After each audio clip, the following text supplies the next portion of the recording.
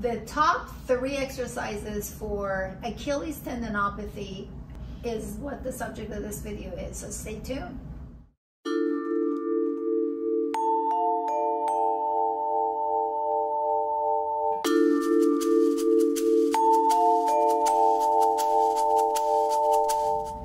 Hey, this is Dr. Shaki from Irvine Spinal Wellness Center, your Irvine Posture Movement Chiropractic Clinic.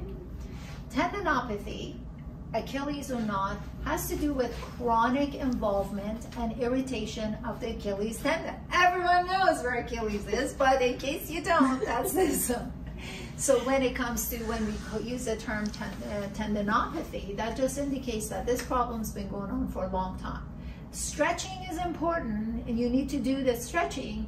However, functional stretching is different than when you isolate and then you stretch. So this exercise has to do with facing a wall about a foot away from the wall, and you stand with as wide apart as your pelvis, keep your spine nice and neutral. These are all the requirements so your ankle joint can manage the movement better instead of trying to balance everything above.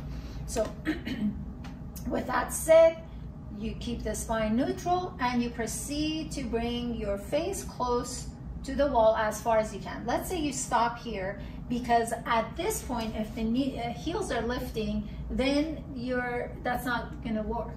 So you stay there and then you come back, and over time, you will increase your ankle mobility, which is also a stretching of your Achilles tendon.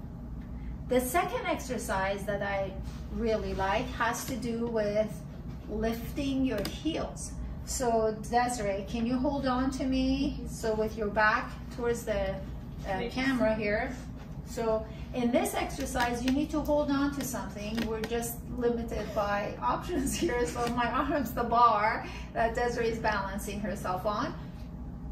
And we want to, again, keep the spine nice and neutral, and we're making the heels go up, and you hold it there. As you're coming down, we want to make sure your heels don't go inward or outward. So if you turn around that way, let's pay attention to the heels. The heels are going up, but as you're coming down, that's how it should be. You don't want to deviate your heels from going towards the inside or outside.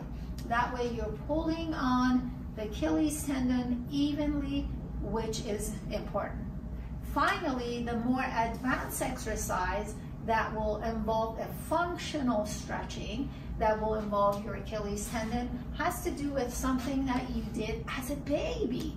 It's called a BEAR in DNS, or dynamic neuromuscular stabilization, which is also a method of developmental kinesiology.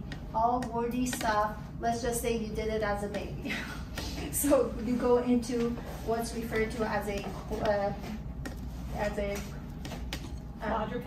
quadruped or tabletop. I was trying not to use the fancy term, but tabletop, neutral spine. Your knees are as wide apart as your pelvis. Your shoulders are stacked a little above your wrist, or maybe if your wrists don't allow you to do that, move your hands upward a little bit so you're slightly behind your wrist. Go on your toes and keep the whole spine nice and neutral, and go straight up and push the shoulder back like that, and that way everything is nice and where it needs to be, so you're actually stretching the Achilles tendon better. Go up higher with the hamstring, that's gonna stretch it better. Go back down and down to the quadruped position. Good, thank you. The important thing to remember is that you want to engage your barrel, you want to have a neutral spine. We've done a video on all of that whole engagement, like the breathing exercise, right? Yep. That would be a good one. We'll put it at the end of this video. Make sure you watch it and do it correctly.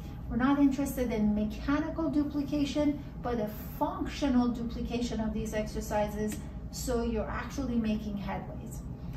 If you like what you saw, make sure you subscribe to the channel and turn the notification on. And also, if you have any questions, just give us a call and we'll see if we can answer it over the phone or in a short meeting. Thanks for watching.